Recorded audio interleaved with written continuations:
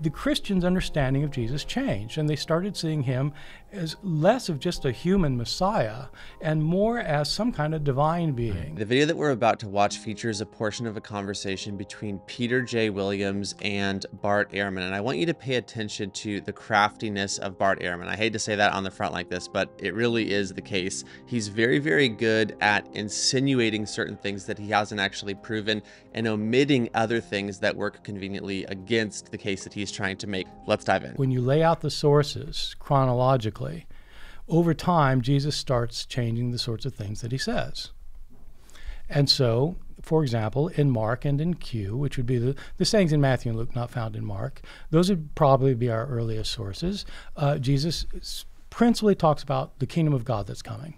There's a kingdom of God that's coming. You need to repent and prepare for it, because if you don't, you're going to be destroyed. If you are on the side of God, you'll enter into this kingdom and there'll be a glorious existence. And so Jesus is preaching about the coming kingdom of God in Mark and Q.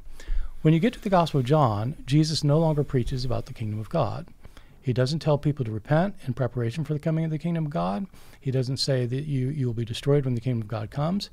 The way he talks is different now. And rather than talking principally about God and the coming kingdom, he talks about himself, who he is. And so you get some of the most famous sayings of Jesus. Especially I am the way, the truth, and the life. The way, the truth, and the life. No one comes to the Father but by me. I am the light of the world. I am the bread of life. The Good Shepherd. Before Abraham was, I am. I and the Father are one. You get all of these claims, many of which have a component of divine identity connected with him. He's claiming to be a divine being. That's crystal clear in the narrative of John, because whenever Jesus will say, I and the Father are one, and the Jews will pick up stones to stone him to death for committing blasphemy. You don't have those stories in the earliest Gospels. And it's striking, and you have to explain. If Jesus did go around calling himself a divine being, if that really happened, as John says, John says it happened.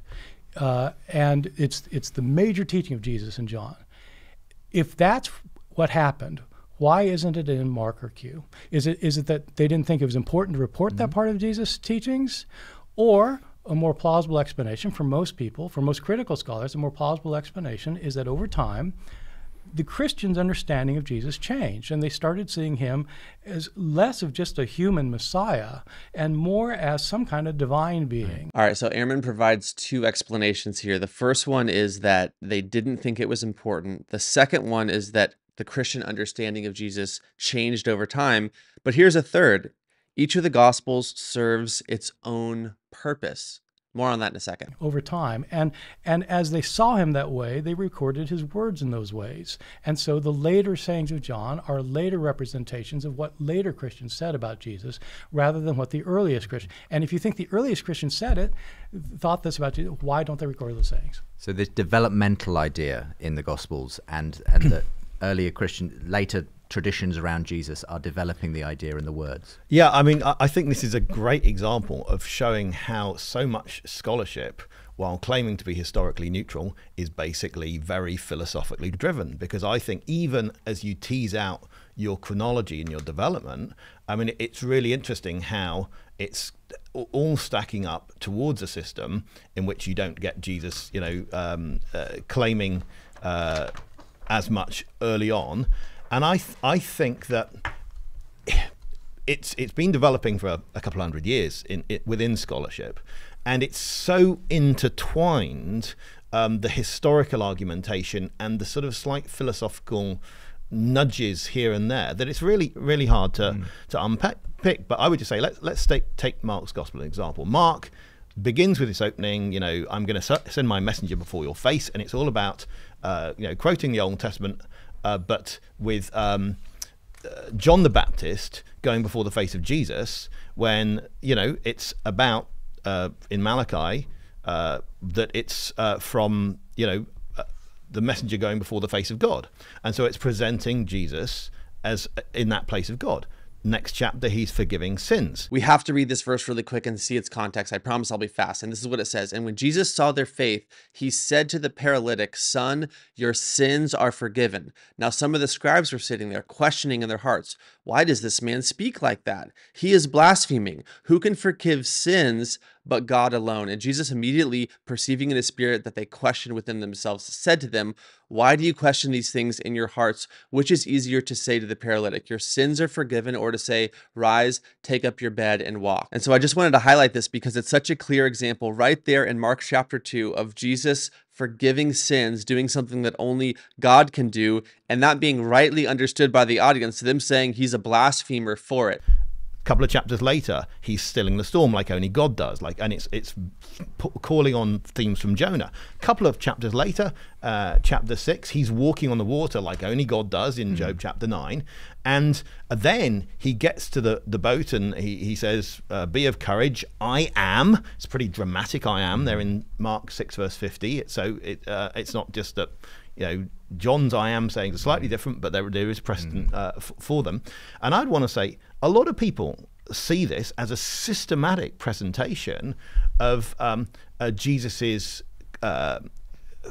very, very exalted status, such that people are wondering, you know, who is this? They're asking this question, and the fact that it's doing it through you know, a sort of more Socratic method of getting you to think who this is, you know, is not, I mean, God's the only one who opens the eyes of the blind, and that's also something Jesus does, you know, uniquely in the gospel. So I'd want to say that all of these things come together to give you a portrait, a very exalted portrait of Jesus. So there's a consistency as far as you're concerned between those earlier, if you like, accounts in Mark. I think the whole question of development, you know, we've got to say, when we lay out sources and we say this comes before this and this, what actually are we basing that on? How much is historically verifiable? How much of it is philosophical system? How much of it is literary system? And what's fed into that? And I think all of those things have to be laid on the table so that you can be very clear about when you're saying this is a fact, you know, what's it actually based on? You're saying that Mark portrays Jesus as divine, and that has no bearing on what I was saying. I didn't deny that. I think that Mark does see Jesus as divine. What I'm asking is, what did Jesus himself say about himself? Now, you pointed out things like John the Baptist looking to Jesus, Jesus walking in the water, Jesus healing the blind. I mean, we could talk about each of all those, but I'm agreeing that Mark portrays Jesus as divine. My question is, did Jesus go around Palestine, Galilee, and then Judea, saying, I and the Father are one? Before Abraham was, I am. I am the way, the truth, and the life. No one comes to the Father but by me. These are sayings found in the Gospel of John, which you agree is the last of the Gospels. Those sayings are not found in Mark, which you agree is an earlier Gospel. And they're not only found not in Mark, they're not found in Luke, they're not found in Matthew, they're not from Q, they're not in any of the early sources where Jesus says these things. When you pointed out that in Mark's gospel, people continually are asking, who is this? The answer is never, he is God. And Jesus himself never says, I am God, in Matthew, Mark, Luke, or their sources. I totally agree on that. I mean, there could be all sorts of reasons not to say that. What Bart Ehrman is driving home here is what I call the every word in that exact order fallacy. And it's actually really, really simple if you think about it. So let me break this down really, really quick. With Jesus, you have these checklists that you need to look at, and you have these claims that you need to look at. And so you look at Jesus and you say, does he forgive sins? Yes. Does he receive worship from people? Yes. Is he called a blasphemer? I wonder why. Yes. Does he take that prophetic, glorious Daniel 7 title and apply it to himself? One of those clear moments in the Old Testament where you see the Godhead, you see the Ancient of Days and the Son of Man in the Godhead. Yes, he does do that. Does he die and then rise again with telling us that he was going to do that? Yes. Well, but he didn't say that he's God in those exact words. He didn't sort of break the fourth wall and look at the camera and say, although they're calling me Jesus from Nazareth, I actually am God in Mark. So therefore must be a different guy. This would be like looking at Superman. Now this is an analogy. And saying, is he able to leap tall buildings in a single bound? Yes. Is he more powerful than a locomotive? Yes. Is he faster than a speeding bullet? Yes. Does he say that he's from the planet Krypton? Yes. But did he ever break the fourth wall, look directly at the camera and say, my name is Clark Kent, but I am actually Superman? No, come to think of it, I didn't see him do that anywhere in the comics. Must be a different guy. Do you see the problem with this every word in the exact order fallacy? what I want to say is there is precedent for all of the I am saying. So, for instance, Jesus, you know, I am the bread of life. He says in the synoptics, this is my body, you know, take this bread. He, you know, says, I am the good shepherd in John, and then he's portraying himself in stories as basically fulfilling the role of the shepherd. He says, you know, I am the light of the world in John. In Matthew, he says, you are the light of the world to his disciples. If he's prepared to accept they're the light of the world, I don't see why he can't say that he is as well. So I think all of these things we can make connections, and I don't think, yes, the Gospels are about 9 hours long when you read them in English. So in this 2-hour section of John, there are things which aren't in the others. But don't build a massive, you know, castle out of that. I mean, it seems to me, of course, there are going to be some things that are in one that aren't in the others. I agree with that. And I'm not trying to build a castle out of it, because I'm just responding to Justin's question. Let's look at an alternative explanation to the one that Bart Ehrman provides here. And it's actually quite simple. Matthew, Mark, Luke, and John are presenting a different dimension or emphasis of who Jesus is for a particular reason, because they're aiming at a different audience. And so they're serving a different purpose. So in Matthew, you see Christ as the son of David, the rightful heir to the messianic throne. We see Christ's royal genealogy, the visit by the Magi from the east to announce his kingly birth, and the proclamation of his laws in the Sermon on the Mount. And then in Mark, we see Jesus as the servant of God. Although Jesus came as God to earth, he completely submitted himself to the will of the Father in heaven and took the form of a servant. Anything extraneous to that theme is excluded, which is why the narrative contains no references to Jesus's birth or youth. So again, it's a particular emphasis for a particular audience serving a particular purpose. Now in Luke, we see Jesus as the Son of Man, fully human, but unlike any other human being in his perfect submission to God's will. For this reason, Luke traces the genealogy back to Adam, the first human, which is also significant for other reasons that we don't have time to get into now. Then finally, in John, we see that Jesus presents himself as the Son of God, fully divine. Jesus is not only flesh and bones, he's also the creator of all things. The in the beginning that is listed in John chapter 1.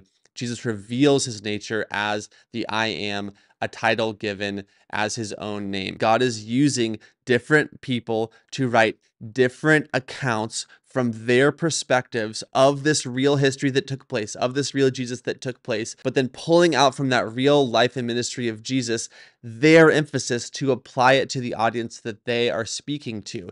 And through the combination of these four narratives, you see the authenticity ring out, and you see this really beautiful, multifaceted portrayal of the historic Jesus. There's so much more that could be said on this. It's obviously a topic that, if you can't tell, I'm very passionate about. But with that being said, I really appreciate you guys watching. Thank you so much wherever you stand on this issue. Would love to hear your comments, would love to hear your thoughts, would love to hear if there's anything that I missed, anything that I omitted, anything that you disagree with, or you think that should be included into a conversation like this. With all that being said, thanks again, guys, and I'll see you in the next one. Bye.